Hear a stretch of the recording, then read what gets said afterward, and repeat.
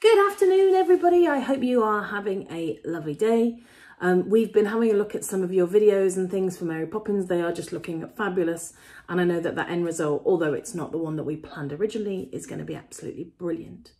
So we are now on to chapter 37 of the London Eye Mystery.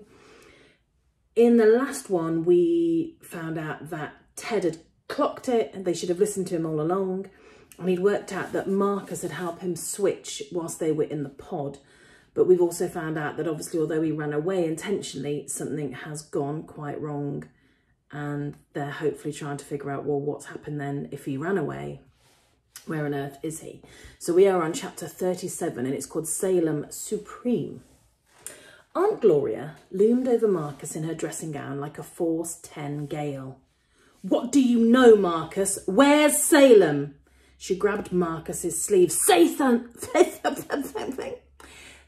something. Speak. Detective Inspector Pierce led her back to her chair. Mum brought Marcus a drink of lemonade and led him to another chair, but he refused to sit down or take the drink. He shook his head and his hood fell back. Then he wiped his face on his sleeve and looked up and stared at me. I remembered to lift up my lips, which Mr. Shepherd says to do when you meet somebody new, because it means you can be their friend. But Marcus's lips didn't move, which means he didn't want to be my friend. Marcus is here to say sorry, Detective Inspector Pierce said. He was just too frightened to come forward earlier. He thought he'd get into trouble. Now he's told us what he knows. I have here the statement he made earlier. And his story starts out just as Ted worked out. She nodded at Kat. With Kat's help, I understand. My help, said Kat. I'd never have worked it out without you, Kat, I said. Detective Inspector Pierce continued. Marcus's mum is outside in a squad car with another officer waiting. She wanted you to hear his story too. And then when he's done, she'll take him home. But I don't understand. Rashid squeezed his knuckles into his head. Marcus and Salem spent several hours together the day Salem disappeared. Didn't you, Marcus? Marcus nodded. By arrangement, then Marcus went back to Manchester on his own. Salem didn't. But he was supposed to, wasn't he, Marcus? Marcus nodded again. You see, Salem had planned to run away.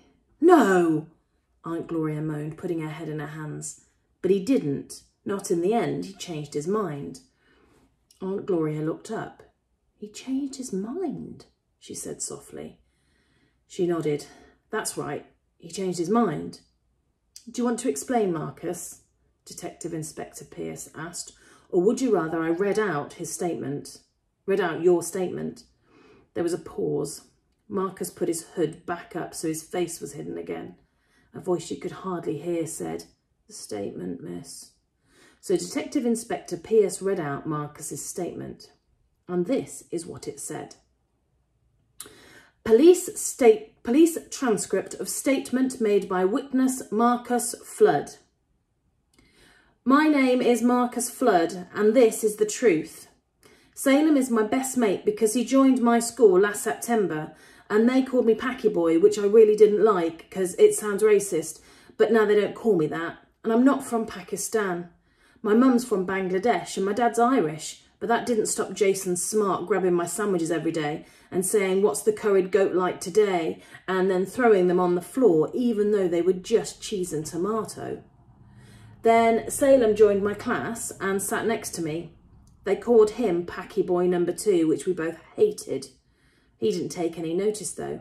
And when Jason Smart grabbed his sandwiches and threw them on the floor, saying they smelled worse than a yak's bum, the next day, Jason Smart opened his own sandwich box and there were thousands of maggots heaving in it.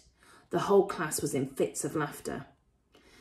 Salem went from being called Packy Boy number 2 to Mother Salem Supreme, and since I was his friend, we were moshers together. We had our shirts half tucked in, half tucked out, the top moshers of 9K. When you're a mosher, you're not supposed to be keen. You sit at the back of the class and look dead bored, but with drama it was different. We were the mosher keeners because Mr. Davison was so cool. He chose us to star in the school play at Easter, The Tempest. Mr. Davison played Prospero. Salem was Ferdinand and I was Miranda. Haha, the girl.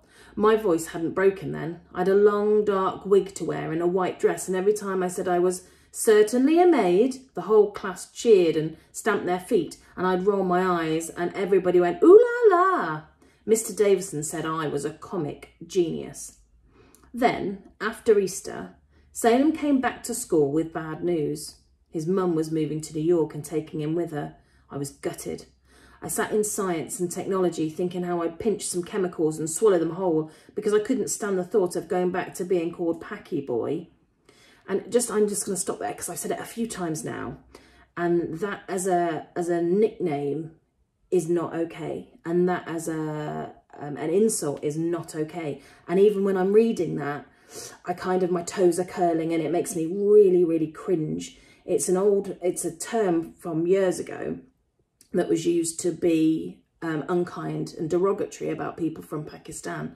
But it's been used now, and even now, to be disrespectful to people of colour. So the fact that they're saying in this book, I just need to make it really, really clear that I am not okay saying it. And I'm saying it because it's in the book, and obviously the author has used it so that you feel really uncomfortable. But we just need to be really clear that it's never a phrase that we use, and that it's in the book to show how unkind the children are to the boys. It's not in there as a good thing that we want to take on board. So I just wanted to say that because it makes me feel really bleh when I have to say it. So, Salem didn't want to go either. He asked his dad if he could go and live with him, but his dad said no. Then his mum booked the tickets. They were to fly out from London so that she and Salem could visit these relations that he'd never seen in years, called the Sparks.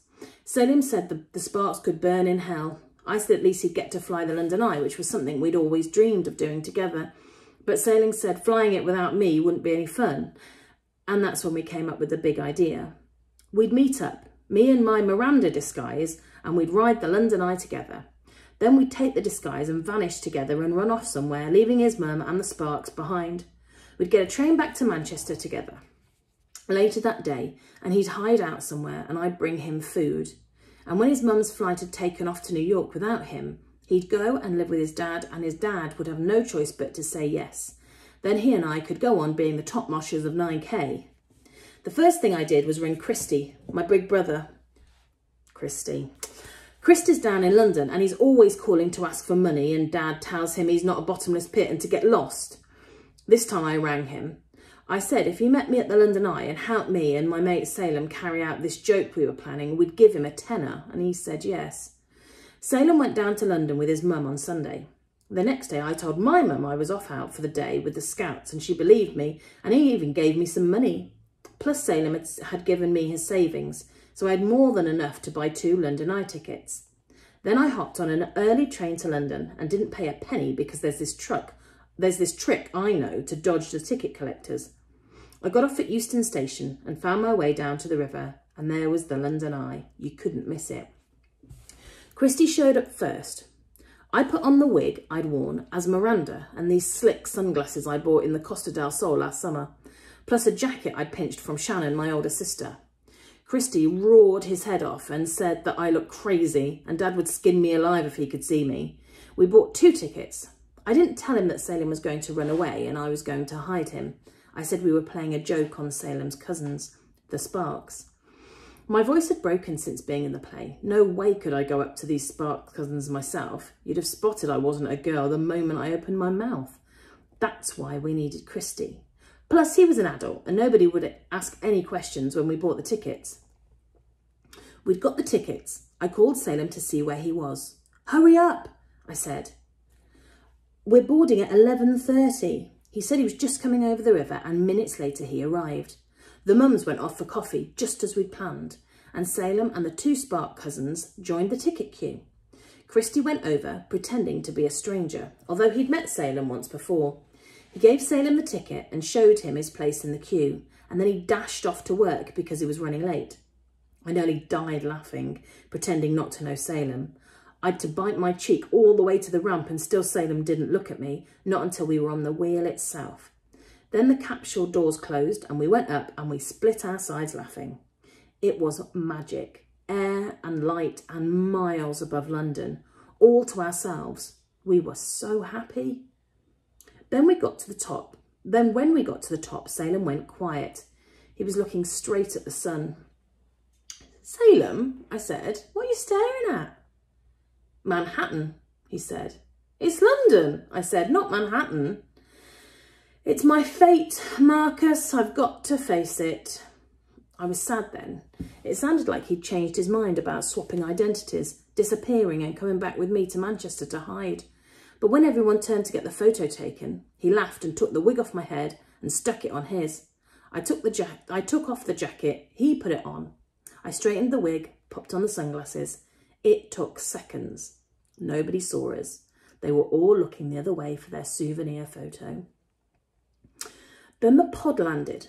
We walked out right under the noses of the Spark cousins, and you should have seen their freaked out faces. Salem put on this fancy walk just like a girl, and next he cruised past where his mum was sitting having coffee, and she looked straight at him and didn't recognise him. I dragged him off before she noticed me, and we disappeared into the crowd. He got his mobile phone out and turned it off. "The day is ours, Marcus!" he shouted. He thumped me on the back and took off the wig. He left his camera behind with one of the cousins, but between us we still had some money, so he bought a disposable camera at a chemist's and snapped one of me on the bridge, and then he bought hot dogs and Mars bars and Cokes, and we picnicked in the park by the river, and I pretended to be a duck squawking, and Salem said I was a comic genius. Then we went to the square where all the buskers perform. They were dead funny. A juggler on stilts with a tear in his pants, a magician with a silver globe that rolled over his body, a clown that did 10 somersaults and landed on his nose. After the show, Salem gave the clown his last pound. We walked up Tottenham Court Road and found this shop that sells electric pianos. You could do organs, strings, trumpets and drum beats all at once. It was great, the best day I've ever had.